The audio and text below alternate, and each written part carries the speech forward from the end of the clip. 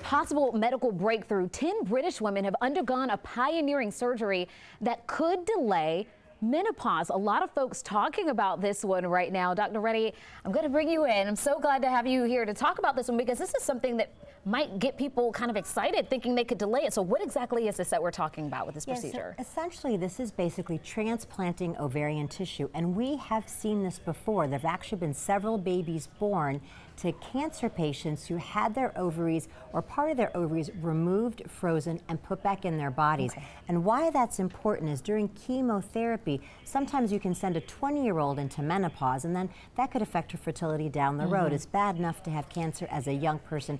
To have to think about not being able to have children is devastating. So the same technology is now being used to possibly delay menopause.